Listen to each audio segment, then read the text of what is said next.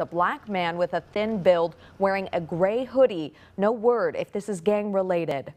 Two men are under arrest and facing charges after Fresno deputies say one of them stabbed a dog to death. It happened Saturday night around 9:30 at the Lost Lake campground after officials say two dogs got into a fight and their owners started arguing. Deputies say 48-year-old Kelly Cox stabbed and killed one of the dogs, then stabbed the dog's owner. Investigators say 35-year-old Jimmy Cox broke a beer bottle over another man's head. That other man was also stabbed. Deputies say both victims are going to survive.